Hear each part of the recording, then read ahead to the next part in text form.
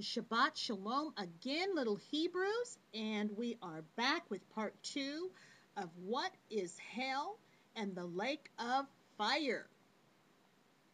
So, what is the lake of fire?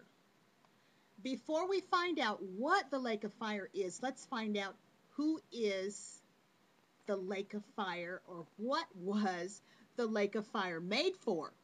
Well, in the scriptures, Matthew 25:41, Yahushua is speaking to his emissaries, and he tells them, "Then shall he say also unto them on the left hand, Depart from me, you cursed, into everlasting fire, prepared for the devil," or Hashatan, "and his Melachim," or his angels. So we see that the everlasting fire, the lake of fire, was prepared for, or made for, Hashatan and the fallen angels.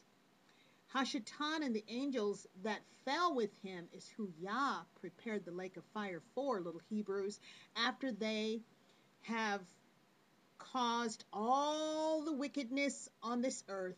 They are going into the lake of fire. That is what Yah promised. Okay, let's look in the scriptures and find out what this lake of fire is. Let's go to Revelation 19:20. Revelation 19:20 says, "And the beast was taken, and with him the false prophet that wrought miracles before him, with which he deceived them that had received the mark of the beast, and them that worshipped his image.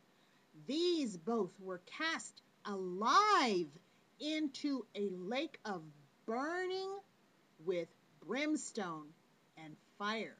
So the lake of fire is burning with brimstone, little Hebrews. Let's look at Revelation 20:10. It says, "And Hashatan that deceived them was cast into the lake of fire and brimstone, where the beast and the false prophet are, and shall be tormented day and night forever and ever." Tormented means to make someone very uncomfortable. The burning, the hurting, the torment, day and night. Well, what about in Revelation 20:15? What does that say about this lake of fire? Well, it says, "And whosoever was not found written in the book of life was cast into the lake of fire." Uh-oh, now we see that not only will Hashatan, the beast, and the false prophet be cast into the lake of fire, but anyone that is not written in the book of life, they will be cast into the lake of fire too, little Hebrews.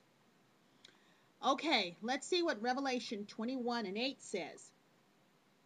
"But the fearful and unbelieving and the abominable and murderers and whoremongers and sorcerers and idolaters and all liars shall have their part in the lake which burneth with fire and brimstone, which is the second death." Little Hebrews, the lake of fire is a permanent place of burning for Hashatan, the beast, the false prophet, the fallen angels, and for the wicked after they are in their resurrected bodies. Okay, so resurrected. Remember, we learned that the bodies of man will not stay in hell, not in the grave, okay, forever. Our bodies will rest, and once the Ruach of Yah has resurrected them, the wicked ones that did not follow Yah, did not learn from what Yahushua showed them, will join Hashatan, the beast, and the false prophet, and the fallen angels in the lake of fire. You know what, little Hebrews? I still do not see a man in a red suit with a pitchfork. Do you? I do see that hell is not the lake of fire, and hell is not burning. Hell is the grave, and the lake of fire is burning with fire and brimstone. I say Todah Yah for how he has opened our understanding about hell and the lake of fire. We do not have to listen to what the world says about hell and the lake of fire. We have Yah's word, and Yah has given us understanding about hell and the lake of fire.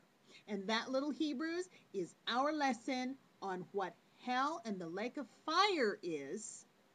And now we will ask you some questions. Shalom.